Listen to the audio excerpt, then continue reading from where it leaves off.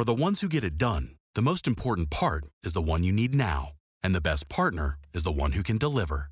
That's why millions of maintenance and repair pros trust Grainger, because we have professional-grade supplies for every industry, even hard-to-find products. And we have same-day pickup and next-day delivery on most orders. But most importantly, we have an unwavering commitment to help keep you up and running. Call, click Grainger.com, or just stop by. Grainger, for the ones who get it done. Dark force attachments, how soul loss and soul retrieval are connected to that. Back with Arriale Starbird. Again, the website holistichealthcoachingny.com. I'm going to hand it over to you and give us an introduction. Okay, well, I could easily talk for 12 hours, and I feel like I'm just scratching the surface. I really want to give people the most important points, and I realize that for a lot of people, this is totally uncharted territory. They don't understand it. It's scary. They wouldn't want to do this kind of work themselves, and the only reason they even most of the time ask the questions about it is because they're dealing with something like this. They wish they weren't, but they are, and now they need to know how this all works and how to get rid of the dark force attachments. So first of all, I just want to preface everything we're going to talk about today with that if you are not afraid, if you are in a neutral kind of even a stoic attitude, even if you're dealing with darker, scarier information, you're not likely to open up doors to dark forces.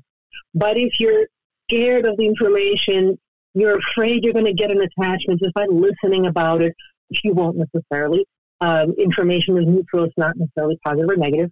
So just hearing about the topic isn't going to get you an attachment, but your fear could. So it's really important not to be afraid of the topic and be courageous in even just listening about it. But if someone feels that they can't listen to this kind of information because they're afraid they might get an attachment, then maybe they're not ready, and that's okay. Then don't. But if you feel like you're ready, you're curious, you want to know, then it's a very deep rabbit hole.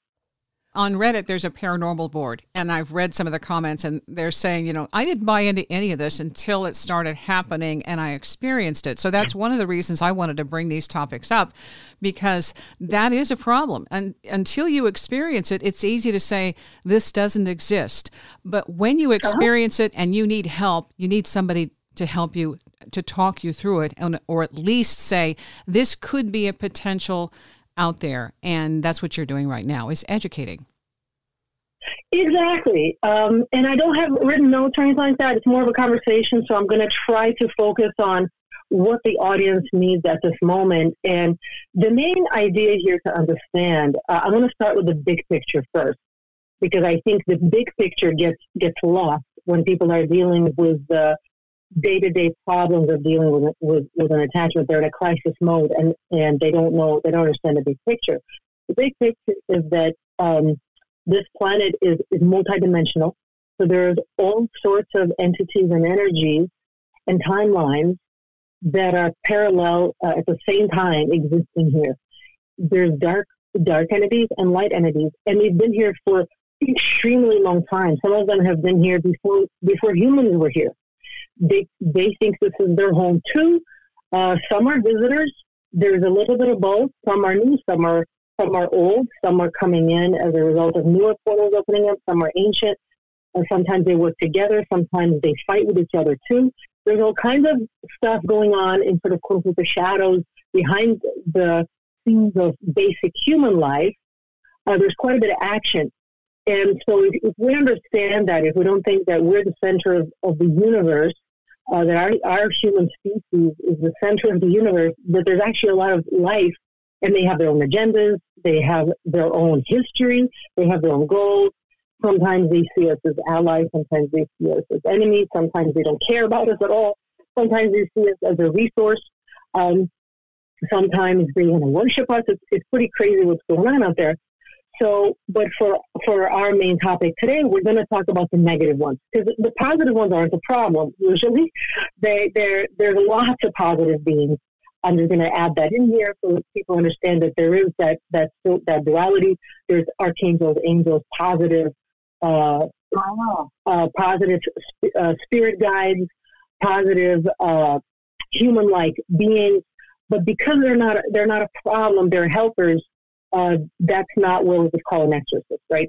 So the dark force attachments are the ones that cause people tremendous amount of fear, terror, harm, damage, and but a lot of times it's more mental than physical, and as well as perhaps you would say it's affecting their energy bodies and their soul and their spirit, and it's only somewhat manifesting on the physical. That's why it's so confusing to people, because if they're not intuitively aware of those other densities and dimensions, it's easy to conclude, well, nothing like that could be going on if I don't see it in front of me.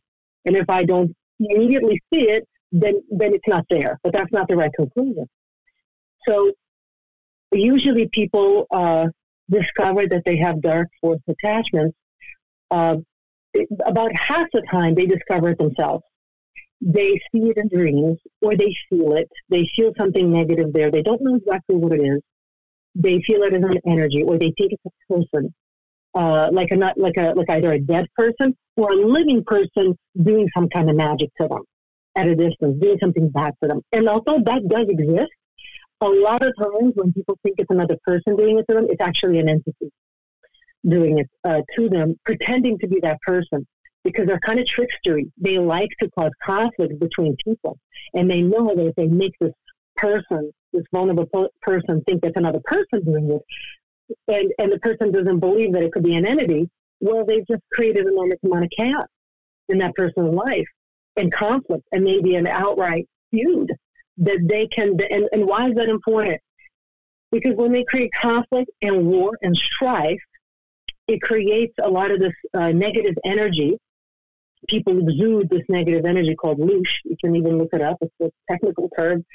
And these entities feed on it. They feed on this energy, just like vampires drink blood. And I think it may be that once upon a time there were literal vampires. I'm talking more energetic vampires. They like to steal energy because, for a variety of reasons, they've been denied the human experience, these dark forces, sometimes on purpose, and sometimes they lost it through their own poor behavior. So sometimes it's a result of quote-unquote punishment from a higher force, because they just became so evil that they weren't allowed to have a body anymore and come here in a body. And in some cases, it's through karmic consequence to their own behavior that they lose a body. Sometimes people ask, like regular people ask me in a session when I tell them that these dark forces, the reason they are attached to you is because they want to vicariously have a experience of emotion and materiality, and they tell me why does anyone want to come here? It's so stressful, it's so difficult. I have all these health issues. I would much rather just like be in heaven, sit in heaven and have no problems. And although I understand that, that's not what it looks like from the other side. From the other side, it's very appealing to go and have experiences and experiences that you can't predict, to have the unknown. It's very attractive for the soul to go into the unknown and have a learning experience. And there's quite a bit that can be what we would call like karma. You can create a lot of positive karma. You can create a lot of positive spiritual growth for yourself in these physical experiences. I don't exactly know why it's like that, but I have observed that that's the case. And these dark force entities, those that have lost their ability to have physicality and to have a body, it's kind of a privilege, and they lose that privilege through their evil actions. They then try to attach to people, to souls that are currently in body, to live vicariously through them, to feed on their energy and to re-experience some of the things they most miss about being here. So like, for example, somebody who has some drug addictions might have attachments of spirits of deceased who didn't go to the light and who are seeking to have that drug experience again, or different types of experiences. In some cases, it could be as simple as horseback riding. There was a woman who really loved to ride horses, and she had her father, spirit of her father, attached to her because her father loved the daughter, and he loved horses, and he loved riding horses. So he didn't want to let go of having that experience. I know that some people would say, "Well, I would rather go to heaven." That's what you say now.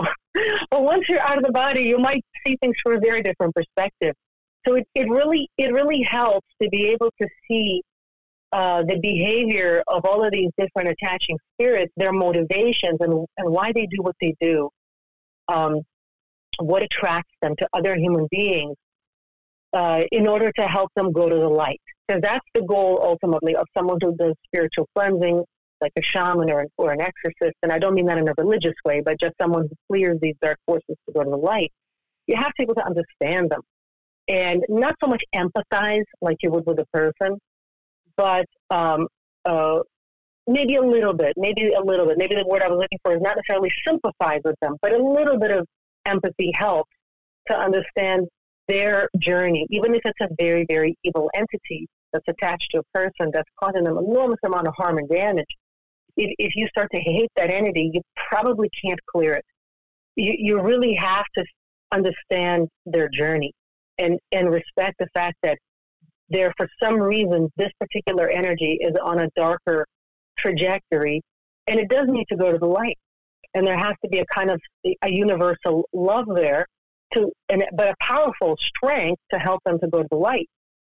I don't mean like a human kind of love, like from one human to another, but more of a universal kind of love where you can respect that everyone has their own journey, and even evil entities do. And you have to be able to communicate and understand how to help them go to the light. So a lot of times they don't want to. They are addicted to this dark energy, and they have to be sort of maybe coerced or negotiated with and convinced that there is a better way. Maybe it's a little bit like doing counseling with the entity, where you help them to let go of their own attachment to this realm and help them to seek the light. And then work in the same way with the person and help the person. And if there's a client coming to me asking for this help, ultimately they have to learn how to do this for themselves. They have to coach and counsel themselves to move towards the light, to release dark force attachments, to release their addictions, to release their vices. And they have to be on that path every day. And if they're not, if they fall off the train and they go into a darker direction, that's when they will start to attract these dark forces. Well, you also help with cleansing. And so what does that mean? How do you do that? So there's different degrees of cleansing, because there's different degrees of attachments that a negative entity can have to a person, or a place, or a thing, or an animal, or land. Whether it's a person, place, or thing, or even a kind of a non-tangible, like a piece of music, anything can get a dark force attachment. And depending on the degree of the attachment, it could just be very shallow, very superficial attachment, or it could be very deep, very, very like a braiding of the entity and the soul. And that's the most damaging for the person that has that. And so there's different levels of clearing. A clearing could take a few minutes if it's very shallow. It could take several months if it's one of these deeper interbreedings between the person's soul and the entity. I can give you an example where I've seen that. In the past, I've had multiple clients who did some sort of dark arts in past lives, actively, consciously, deliberately tried to, and successfully, invoked dark force entities of different cultural backgrounds, and in different religions, there's different names for them. And they would seek to work with them and get their help to accomplish tasks. And there was always a price to pay. When you work with dark forces, there's always a price to pay. They want either a part of your soul, they want a part of your power, and eventually they want your children.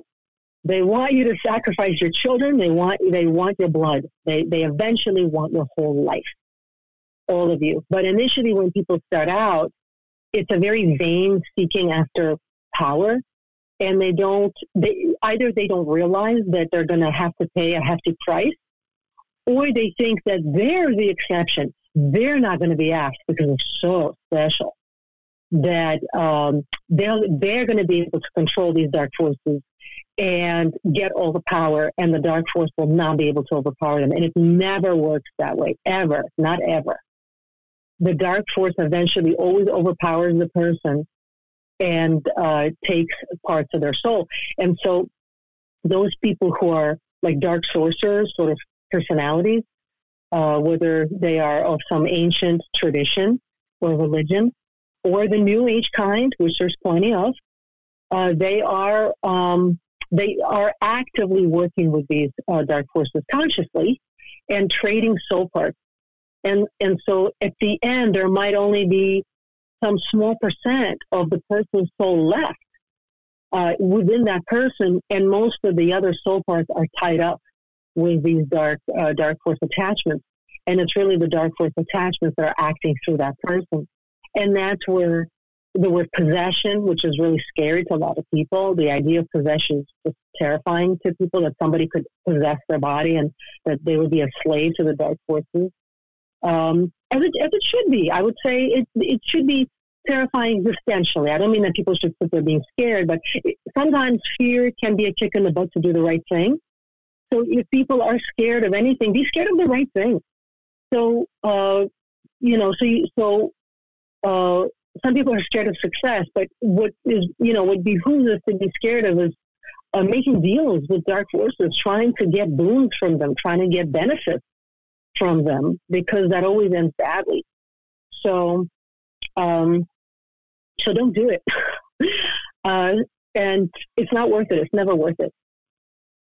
And so eventually, if people get this kind of more serious possession, you can't just like die and escape that. And when you are born in your next incarnation, you're still dealing with that. You're this innocent baby. You want to start over, and you can't, because now those dark forces pursue you from one life to another, and it will keep pursuing you forever until you actively clear them out. And so I've had multiple clients in the past who've contacted me because they've had these deals and braidings with these dark force attachments in their soul, and they had very, very peculiar manifestations of these dark forces that they don't ever remember asking for. They're not aware of why those things are there, but sometimes they're a little bit intuitive, and they're even told, that we worked together in the past, and I want to work with you again. And I'm here to, I can do this and this for you if you do this and this for me. It's always a trade. And then if they hear that, some of them, I've had some clients who buy into it. They're like, okay, that sounds cool. And some of them right away say, nope, don't want that. Don't want any part of it. Those that say yes very quickly regret it. And those that say no still have a really hard time because they don't immediately know who to go to. Who do you go to for help with something like this? Yeah. And a lot of times they're embarrassed that they made deals in a past life. Sometimes they have flashbacks, or they go to like past life regression therapy or something like that, or in meditation, it comes to them. Oh, I did this and that. Like one time I was working with a person who was a Nazi in a past life. And he actually didn't like in this lifetime that that's what he did. He had memories of all the stuff that he did, how proud he was in that lifetime of doing that, how he, on his own time, in that lifetime, connected with dark forces through different occult practices, and was very excited in that lifetime that those entities deemed him special enough to work with him. And he very happily worked with those dark forces. He felt that they made him more powerful. But in this lifetime, they came to collect. They wanted all kinds of stuff from him. They were really trashing his interpersonal relationships. He couldn't keep a job. They just kept taking from him. And that's when he realized that maybe that was not the best decision to work with those entities. And it made him really rethink his past. And if I recall correctly, he really didn't like the fact that he was a Nazi in a past life, but he did like the power. He just didn't. He wanted the power, but he didn't want it in a Nazi form. So he had his own personal issues with the power, and for him, the lesson is, well, how do you be loving? Because love is power too. It's a very positive, strong power that allows you to heal others, help people. he had a hard time understanding how to move from a darker power into a lighter power. So that's his journey. That's his lesson. But not everyone is like that. Everyone has their own unique story as to how they encountered dark forces. And importantly, I have to add here that if someone does encounter a dark force and makes some sort of a deal with them, that's the important part. There's always authorization from the person for the involvement from the dark force. It can't really ever be by force. There is always some authorization, some agreement, even if it's unconscious. And that may seem really unfair, and I also think it's unfair. But according to some type of universal laws that I don't 100% agree with, but I'm not the one who made them, even if you made the deal unconsciously, or even if you made the deal when you were 3 months old and your brain wasn't developed yet, but at that time you allowed an entity in, that counts. That is a cause that will then create an effect in your life. Even if you were in utero and your brain really was not developed yet, but you had a spirit and a soul, and let's say you were approached by a dark force entity who pretended to be light and you got fooled and you allowed that entity in, that entity is allowed in until you reach the age when you're conscious and cognizant enough to say no and kick it out. And then it has to leave. Does that make sense? Yes. Again, the website holistichealthcoachingny.com. We're going to take a quick break. Arriale, Starbird, dark force attachments, how soul loss and soul retrieval are connected to that. When you say no, you have divine right to be your own person, your own being. And it's the minute you say, I've had enough, that's it, leave, then that's what happens. But you have to be strong in that knowing and in your own integrity to say that's enough and not backtrack. Well, let me rephrase what I said. They do have to leave, but they don't always leave. They don't play fair. So when you say no and you set the intention to kick them out, they don't immediately leave necessarily, but they have to. What the difference is, then when they have to, when you're saying no, you can recruit help. Like if you had a squatter, if you had a robber in your house and you told them you must leave immediately, they're probably not going to immediately leave. They're going to continue to rob until you physically throw them out and call the police. It's just like that in the spiritual realm. Yeah, they have to leave by law. They have to, but do they pay attention to the law? Since when? So you have to fight. Sometimes you have to fight. You have to physically kick them out, or spiritually in this case. Although it's physical, it becomes physical too. Yeah, it's a battle inside your body and your mind and your soul. And for most people, I'll just be completely honest with you and very transparent. Most people are not prepared for that fight. They don't realize they need to do it. They wish they didn't have to do it. They, even if they read a book about it, they still wouldn't know what to do. When they try to do it on their own, they make mistakes. It's a mess. Yeah. I mean, it's just like if you had a robber in your house, but you got no weapons of defense and you weren't prepared. What are you going to do exactly? They've got weapons and they're prepared. What can you do? Well, you need help. That's the bottom line, is you need help. Most people can't handle it unless they've prepared for years and years for something like this. They're not prepared. They need help, and most people are not prepared. And and even if they try to prepare, like they got some sage and they got some crystals. Even, like if you're dealing with a very, very serious dark force, that's not going to be enough. It's a battle, and it's a battle of wills, and it's a real battle, just like you would physically have a fight with somebody. If they are more powerful than you, if they are more practiced and trained and more skilled than you, they will win. Even if the law says they have to leave, if they're stronger than you, they will not leave. That's just the reality. And so people at that point need help. And that's what I did. That's what John did for many years, is help people in that way. And that's what I did for many years, is help people in that way. And I've had a lot of success. A lot of people got a lot better. But there was always some percent of people, I'll just mention it here, there was always some percent of people that never quite learned the lesson. They didn't fully learn and understand why this happened to them. Even though part of my coaching is to go into that, to go deeply into why it happened. What type of entity was it? When did it attach? And why did it attach? And how to prevent it in the future. Some people got to learn the hard way. There's always some small percent of people that got to learn the hard way, and they end up doing something more, whatever it is, whether it's drugs or drinking or whatever it is that they do that attracts dark forces again. And there's kind of not much you can do for a person like that who insists on doing things they know are bad. If they're going to entertain vices, then that's on them.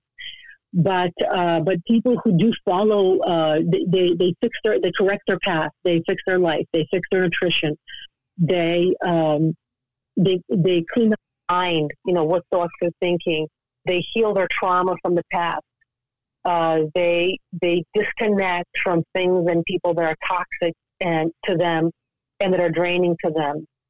They eliminate sources of stress. They eliminate sources of dark force attachment too. There's multiple sources.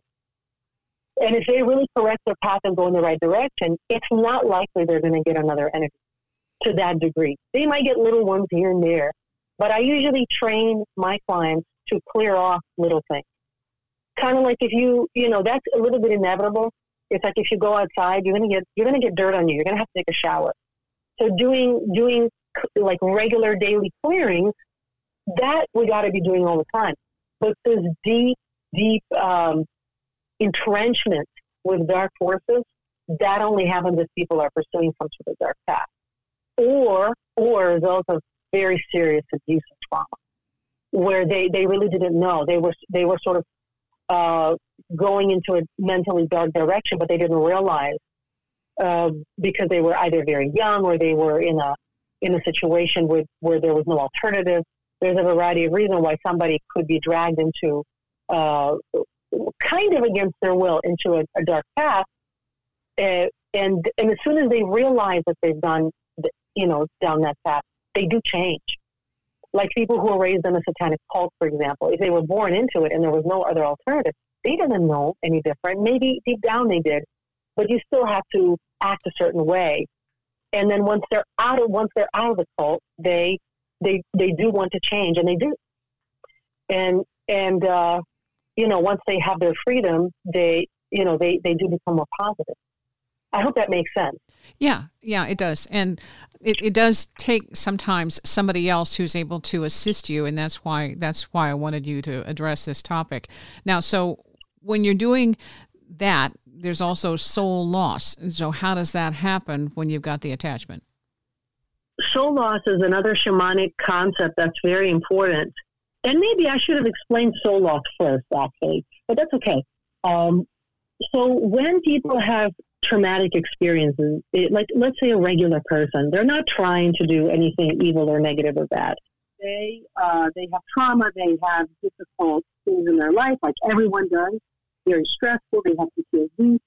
There's something that's called soul loss, where they can lose parts of their soul. Another way to say it is that they lose connection with certain aspects of their soul. Because some people would say, well, you can't ultimately lose your soul. That's true, but ultimately there's no time either. Ultimately there's no humans, there's just spirit. So like at what level, right? At some level, everything is spirit and everything is light. But at this level here and now, you could have an experience of loss of your soul, and an experience of trauma, an experience of dissociation, an experience of extreme stress and schisms in your personality. So when that happens, it leaves a hole, like Swiss cheese. It leaves a hole in your energy field, and then that's where dark force entities will attach to, in those holes. Partly because nature abhors vacuums, and something will fill the vacuum, and partly it's because it's the same type of energy. Whatever the emotional imprint is that's associated with that trauma, that emotional imprint is of a certain negative frequency, that serves as a magnet for the same type of energy that then is the demonic or dark force attachment is then a manifestation of that same type of energy. And essentially it will amplify it, if that makes sense. It will amplify it until you have to see it. 'Cause, you know, in that sense, they do serve a purpose, strangely. Like if someone has, most of the time when people have had PTSD, they don't remember the trauma. But when they constantly have certain scenarios play out in their life that are choreographed by these dark forces, they have to pay attention. When they see something for now the 10th time, they're like, okay, why is this happening? And the question can eventually be answered by healing that trauma, and then the entity will have nothing to be attached to. So in that sense, ultimately, cosmically, they do serve a purpose by showing us those dark aspects of our own nature in the external world that otherwise we don't have a chance to see because they're hidden in our conscious, or they're hidden within our ancestral line. You know, an ancestor, 15 generations ago could have made a really bad decision that affected the entire family line. And now this innocent person who's just trying to do good in the world might have this pattern in their energy field. And the pattern will keep manifesting something negative. And so that answers that's one of the answers to that age-old question, why do bad things happen to good people?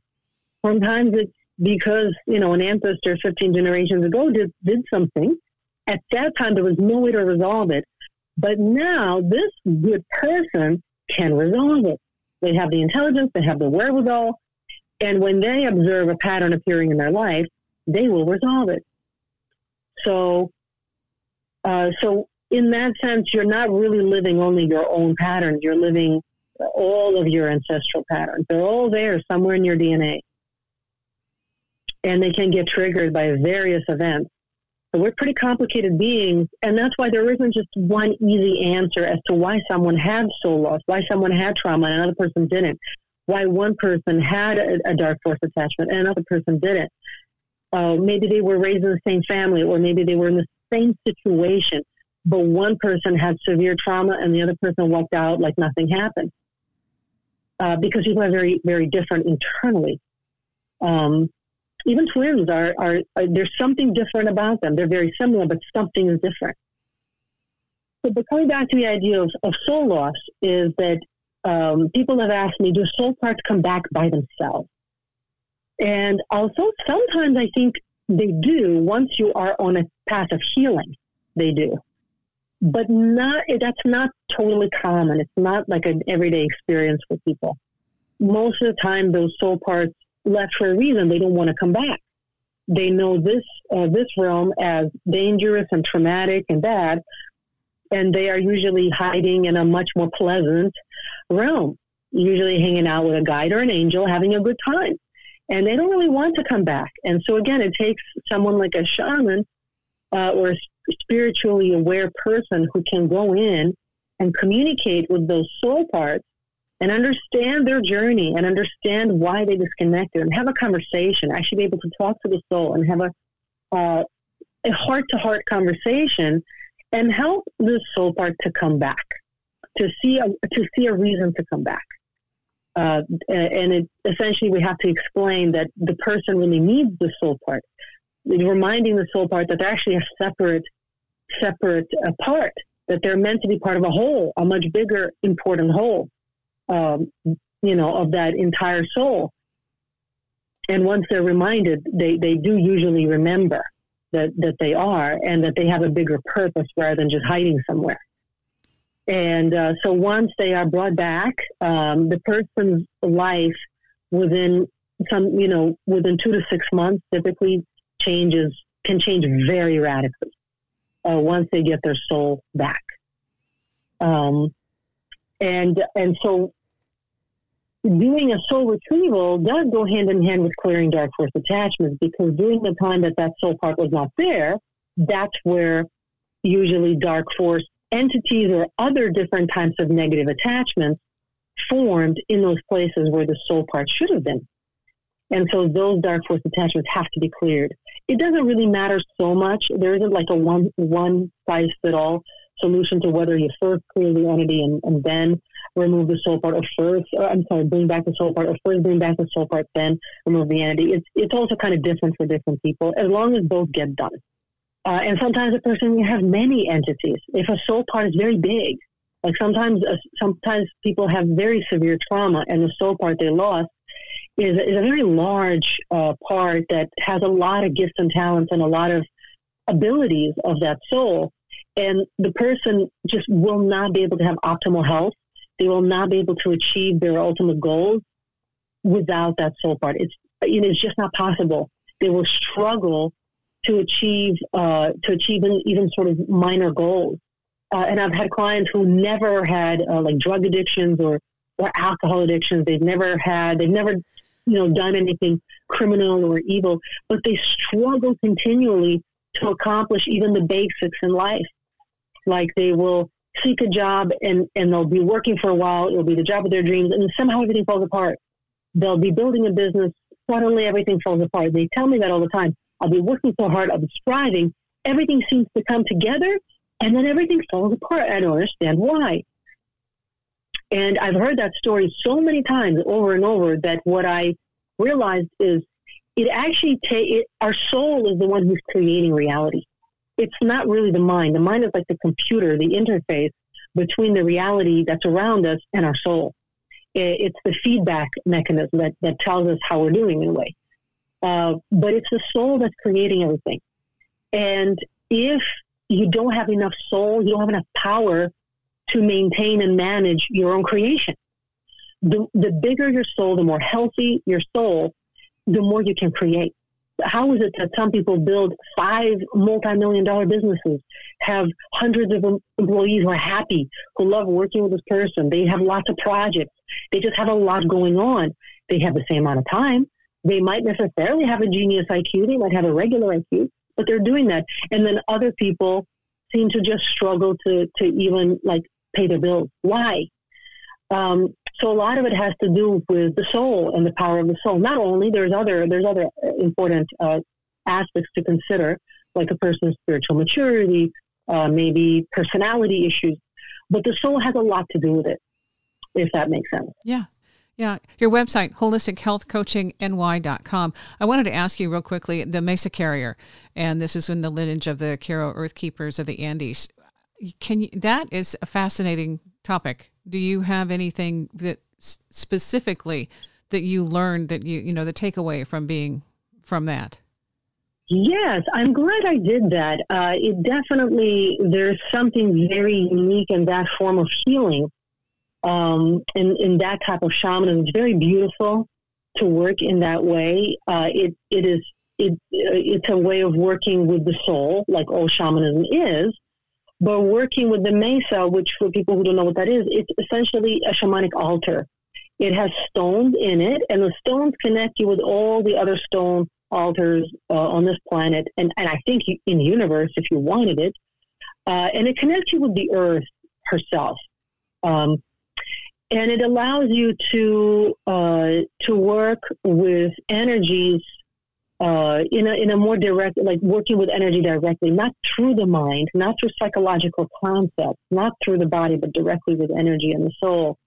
And I know they're around. I see them all the time. The Quero, like the ones who are on the other side, who are helping people who are doing this work. And I know that when I do work with my clients, they come through and they do what they do on the other side. So in that sense, in the last session, in the last show, I said I'm standing on the shoulders of giants. I feel that all the time because I work with the archangels. I work with different shamanic lineages. I've had an incredible mentor, John, that I talked about in the last talk show. There's a lot of beings that I work with. And in the entire archangelic and angelic realm, it's infinite. It's infinite beings. At any given moment, I might work with several, but it's like being able to call backup. I can always call more and more backup, and that's very, very important. That's the big difference between how I work and how like someone like a beginner, where they're trying to do things by their own power. It's just not possible. And they're not necessarily doing it out of vanity, although some people are. It's more that they don't know how to work with higher power. but it's very important to be able to be successful in clearing out powerful dark forces. You have to be working with positive beings of greater force, if that makes sense. Yeah, well, we're going to have to wrap up. I just wanted to throw that in there because you also, your other background, you mentioned, and last time we got more into John Livingston, who had experience helping people with shamanic exorcism and dealing with dark forces you're talking about right now. But you also have experience having past life regression therapy with Brian Weiss. And so there's a lot of other things that people can get from your bio. I just wanted to address that quickly because the Kero, I think, are a fascinating people, and their connections to Earth and Earth spirits, I think right now are really, really helpful for people who are trying to figure out their way in the world and trying to basically address some of the things that we're dealing with climate change. And I think that helps a lot, having that connection. I think so as well. When people go deep down into these rabbit holes, they find the real truth. It's not whatever the media says about it. I just kind of have to throw that in. But whatever the mainstream media, says about climate change, I don't believe any of it. I don't believe that they believe. I don't believe they believe what they're saying. When you really go down into these rabbit holes and work with these powerful light beings, you learn something entirely different that you won't find in any newspaper. You might not even find it in a book. There's a reason why the shamanic tradition is oral, why they don't write books. It's not because they're illiterate. It's because you're meant to learn how to work with these higher beings who will tell you in real time what's going on. And you know how many times I would see a certain story and my guide would tell me, actually, none of that is true. Literally zero. That kind of help from guides really helps, because if there are so many times when clients come and tell me various things like, oh yeah, I'm doing great with my diet, and the guides are like, actually he's eating junk food every day, and I ask him, but have you been eating junk food? Oh, how did you know? And so when your guides tell you the truth about anything, as long as you're open-minded, you will know the truth of what's really going on. For anyone who wants to connect with you, again, the website, holistichealthcoachingny.com. Thank you so much for having me on. I really appreciate being able to share in this way. I'll put links in the description for the show. Thanks for listening. Stay curious.